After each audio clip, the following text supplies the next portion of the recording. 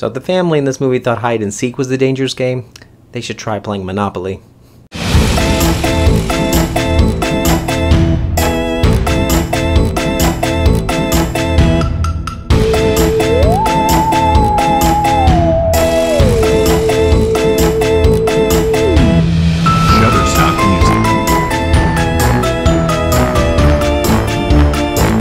What's up, guys? Welcome back to another review for Ready or Not, being released on August 21st, this Wednesday. Tell me in the comments below if this is a movie that is for you. I think it was a movie that I wasn't expecting to like as much as I did. So please, if you did see it, tell me your thoughts as well. And don't forget, consider clicking on the subscribe button and the bell in order to hear any more content from me for your future enjoyment. Ready or Not is a black comedy thriller directed by Matt Bettinelli-Olpin and Tyler Gillett. It stars Samara Weaver as a newlywed woman who becomes hunted by her in-laws.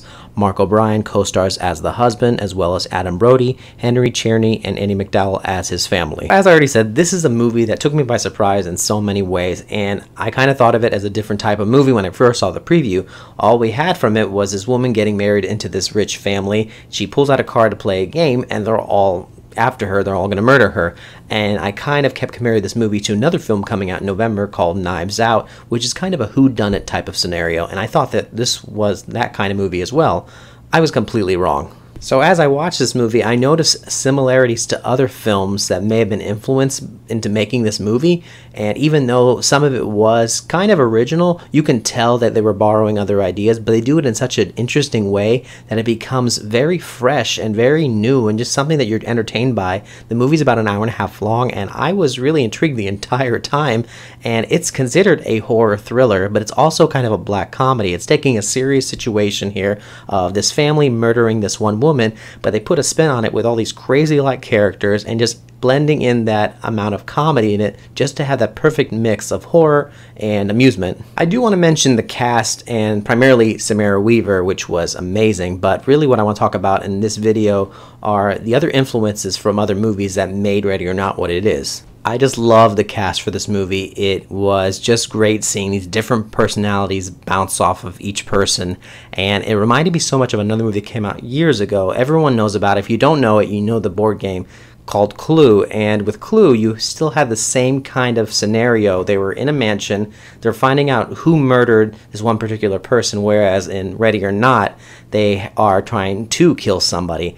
But what I'm getting the connection here is that both movies had these cast of characters that were really kind of eccentric. They were kind of weird, kind of crazy in their own way, but just seeing these different people interact with each other, that's what made the movie work. Whether it was Adam Brody, who played the kind of suspicious brother, you had Henry Czerny, who played the leader of the family, and he was crazy as well, Andie MacDowell, who plays a manipulative type of mother, or Aunt Helen. I can't remember her name, this actress, but oh my god, look at her, she's creepy.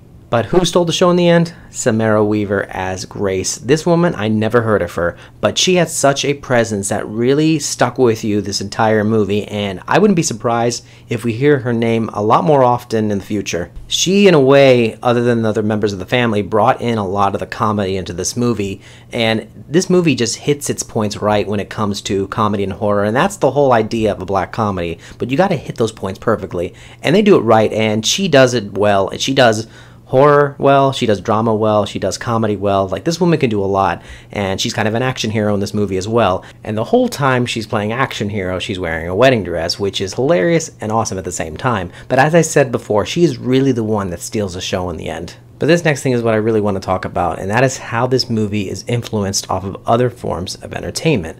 Now, going back to the wedding dress, for example, you may see in other horror movies that the bride can be kind of horrifying, and I can think of the best example here, and that's in The Bride of Frankenstein. And if you even think about it outside of movies, look at the Haunted Mansion at Walt Disney World, where you have an image of a bride. It still gives off this very horrifying presence to it. The movie also plays off in a very gothic Victorian style kind of way. You look at recent movies, for example, like Crimson Peak, that really has a close resemblance to this movie in regards to the interior of the house and how the lighting is displayed, as well as the outside of the mansions too. If you go back now as far as 80 years ago to another movie that I recommend to anyone that loves watching old films, it also has a gothic presence to it, is Alfred Hitchcock's Rebecca from 1940, and also has a kind of the same concept that Ready or Not has in a way. You have a woman who had just married a wealthy man who lost a wife from a previous marriage. She died.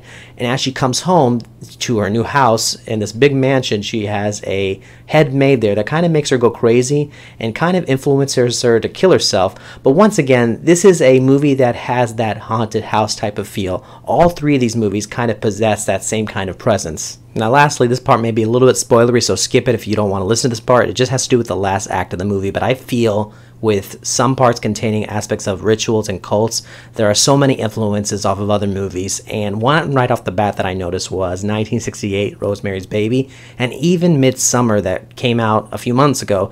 These movies, they feature just a group of people that are in a cult, and they're carrying out a pre-planned mission while they're preying on that one individual. And that's what I noticed with this movie. But if you want laughs, you got it. If you want violence, it's there too. If you want just a fun time, it's there. It's really a surprise hit for the month of August. Usually this is the end of the summer and not a lot of good movies come out around this time. This movie did surprise me in many ways, so I really do have to give it an 8.5 out of 10. It just is an enjoyable movie, and even though the story isn't completely original, there are a little bits of originality, and they take ideas off of other movies and entertainment that really blends it all together. But thank you guys so much for listening in on my thoughts on Ready or Not. Hope you check it out this coming weekend. But once again, thank you very much. Leave your comments below on what you think about this movie. You all are awesome. I'll see you later.